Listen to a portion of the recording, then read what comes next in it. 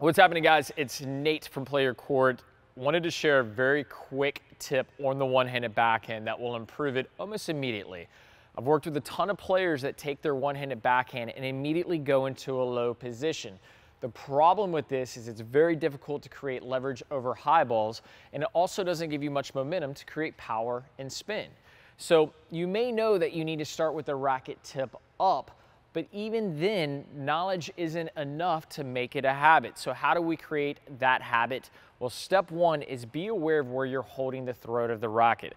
Don't hold the throat low. Slide your hand all the way up so your hand is spread up on the throat.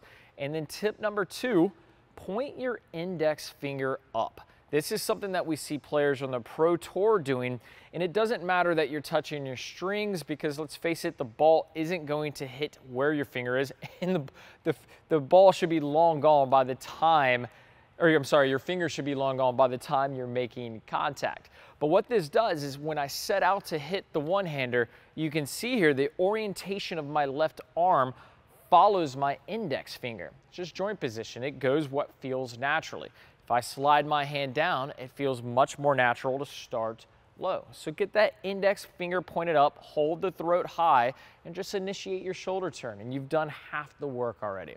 Hope this helps a ton. If it does, hit that like button, share it with somebody. If you have questions, leave them in the comments section. We're happy to help. And guys, don't forget to check out the link in the comment section to check out Play Your Court absolutely for free. So whether you're looking for match play, practice, or a lesson, that's what we do. We're here to get you on the court and playing more tennis.